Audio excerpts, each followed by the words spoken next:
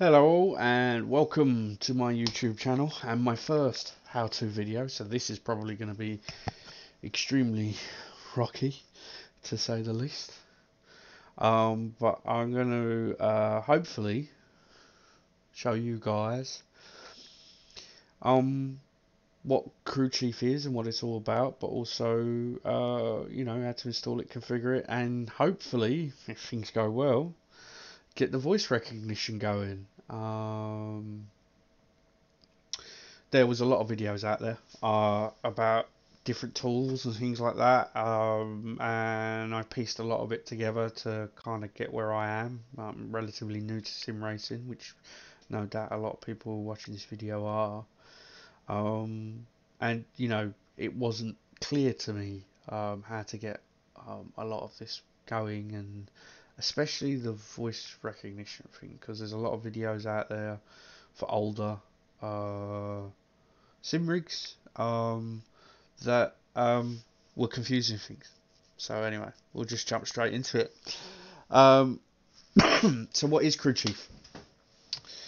Crew Chief is a sim racer's best friend. To put it bluntly, I've been using it for a while now, and it saved my bacon more than once. And what I mean by that is it's the spotter functionality that's built into it. I'm obviously doing iRacing, is where I'm concentrating my sim career on, and there is a spotter built into it, into iRacing that is okay, but Crew Chief is just another level, where cars coming up the inside. Um, it's telling you the car's there, it's still there, it's not there, so you don't crash as much. And in iRacing, that's very important because of obviously your safety rating. The more accidents you have, the lower your safety rating will get, and you need decent safety rating to rank up the classes, and get access to different cars and so on and so forth. So it's very important, and Crew Chief has been a godsend from that perspective. Um, and that was really what I used it for. Now that I'm in bigger classes and I'm trying to get into the GT3 series, where there's going to be refueling and so on going on, it's now time to configure it for voice recognition. Because Crew Chief has built into it a section around where you can give the Crew Chief a command to fuel you to the end. So it works out all the fuel you've been burning throughout your first stint of the race, calculates it, and then when you come in, it's only going to fill you up to that point. And that's the real feature that I'm now at the point that I'm trying to unlock, which is why I decided to create this video. And share that information with you guys, so that when you guys are in similar position to me, it'll hopefully help you out, and that's ultimately the goal. Everything's a bit raw with me on these YouTube stuff. I don't have a script. I'm not a big YouTuber. I'm just documenting how I'm doing something. Hopefully help you guys out, as it helps me, as I learn. So that's what my plan is. Anyway, so to get Crew Chief, the first thing you need to do is you need to go to thecrewchief.org and download it. Right at the top, once you hit the URL, I'll put a link in the description as well, so that you guys have got it. Once you hit that URL, you'll just see here, download Crew Chief for PC. And all you do is you just click on that. Downloads the MSI, as you can see here in the bottom left hand corner. Click that once it's downloaded. You may get your Windows Protect button. To just get past this, hit more info and hit run anyway, and that's going to kick off the installer. Once the installer's kicked off, just hit next, accept the terms in the license agreement, and hit next again. Change the location if you want to. You may have a second drive that you want to store all this stuff on. I don't think it takes up a ton of disk space. So from my perspective, I'm just going to leave it where it is and hit next. And now it's ready to go. It really is that quick and easy to install. And off it goes, and there it is. And now we hit launch crew chief. Click finish. And now it's going to pop up and it's going to run. Hopefully, if it worked. There you go, it's hidden in the background. It was down the bottom there, you can see the icon. But yeah, this is crew chief. So crew chief is here, it's set up and so on and so forth. So there's a few things that I need to check.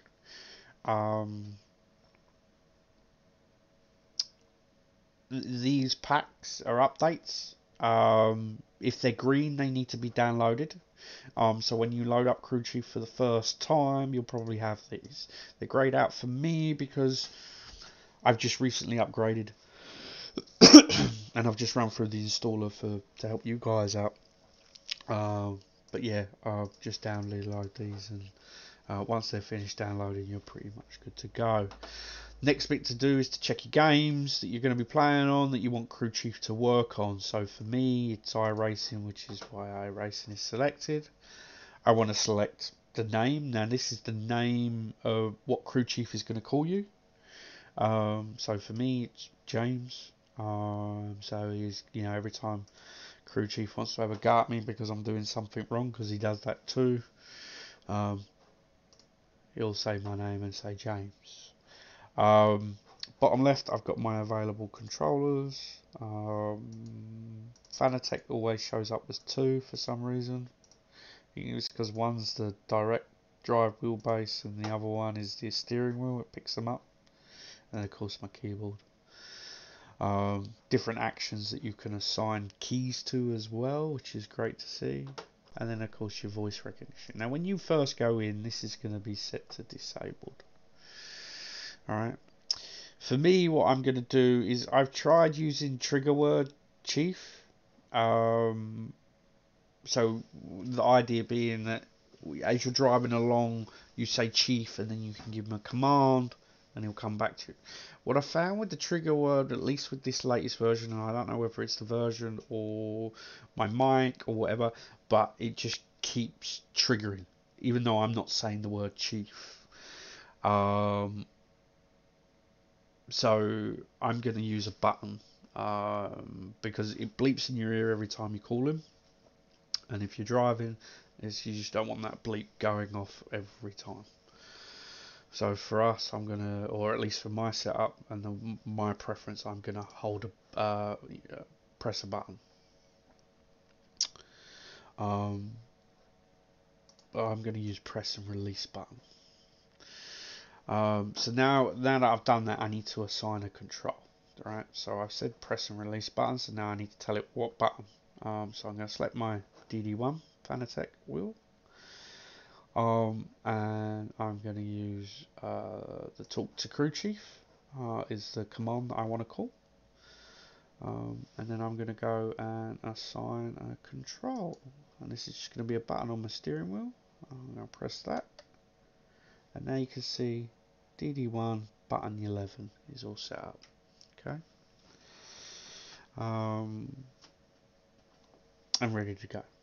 So now that we've got that done, that's pretty much the config done for the basics, right? We can now get into a race. I can call crew chief, I can give him a ton of information.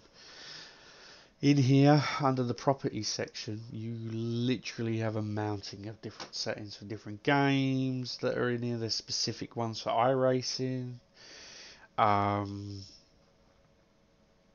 Different default settings. I'm not playing with these at this point. You can create different profiles. So I could create a profile for iRacing and a different profile for, say, Assetto Corsa or F1 or whatever, and assign those profiles to each. I think if you're using Assetto Corsa, crew chief's a godsend because there's no spotter in Assetto Corsa. So that for me is just, brilliant for Assetto Corsa. But at the moment I'm concentrating on iRacing and I'm just using the default settings here. But there's, a long but distinguished list.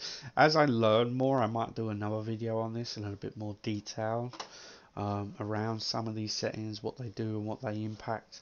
You can just look on the forum and the help. It's pretty good. Crew Chief is widely used and it's a freebie download, so there's a lot of information out there to help people get it set up. But from our perspective, everything's good to go now from a racing standpoint. The one big feature that I'm looking for now that we're in the GT3s is the whole pit stop stuff. So once I've done my first stint, I want to be able to go to Chief, fuel to the end, and it's already configured the amount of fuel that it's going to put in my car to get me to the end of the race. There is one thing with that for these people who are listening to this video for that specific feature. If you're in your first stint and you're in a lot of tow, you're going to burn less fuel, right? And if you pit and you don't have that same amount of tow in the second stint, you are going to run out of fuel. Okay, so I would recommend that you play around with it a little bit, in that if you do tell Crew Chief to fuel you to the end, add a few litres to give you some breathing room. Or just be mindful of that. If you were in a lot of tow in that first stint, you probably want to tweak it a little bit. If you wasn't, then fine. But yeah, there we pretty much have it on that. Another link that I've got for you that will help. Someone has kindly spent a lot of time writing out a lot of the different commands that Crew Chief will accept.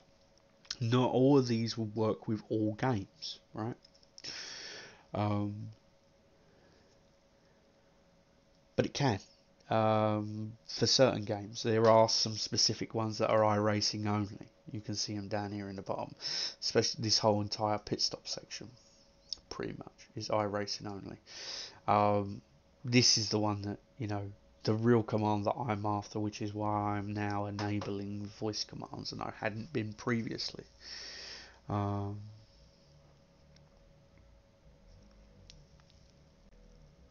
So yeah, let's just see if our configuration has worked, hey?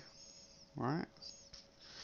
So if we start the application, radio check. I should need to push my button.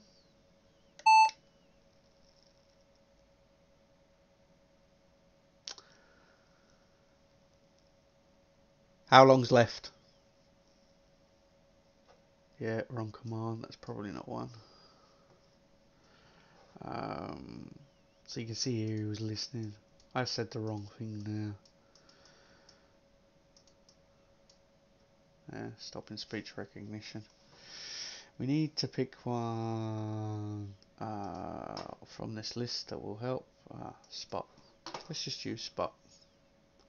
See what that gives us, huh? So, press the button. Spot. Okay, I'll spot.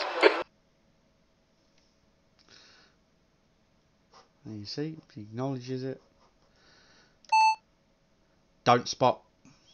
Okay, no spotter calls. And there you have it. So, obviously, when you're in the race, you can check the full status. He will tell you brake temps, temps, tyre wear, damage report on the car,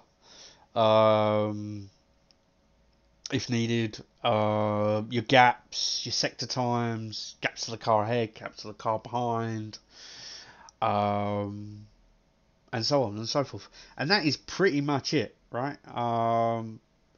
I was surprised at how simple it was, but also surprised about how many videos were out there for setting this up that didn't have a lot of this. The one thing that I would say as well is I am using Windows 10. Windows 10 has voice recognition built into it by default. If you're on Windows 8 or before, you're going to need to download the voice recognition software for the speech to work. to do that, all you need to really do is, if you look here, this is the Windows speech recognition app that comes in built in to the app. Um, as part of Windows, you basically in Windows 8, it's not there by default. It is in Windows 10. So if you're on Windows 8 or prior versions, you're going to need to download this. Simple Google search, you should be able to find it and get it installed on your application.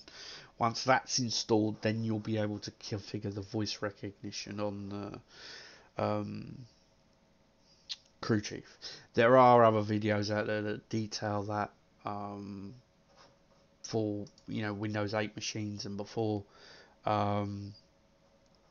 that will be able to help you, and then you can jump back to this video for the actual config stuff, but if you want, of course. But yeah, in essence, that's how you get it up and running, that's how you get it going.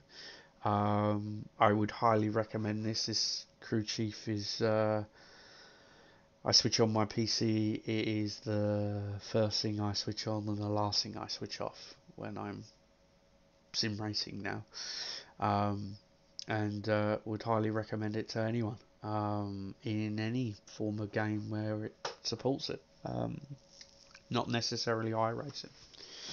Like I said, I'll copy the links for the forums, and obviously the thread with the voice command in the comments below.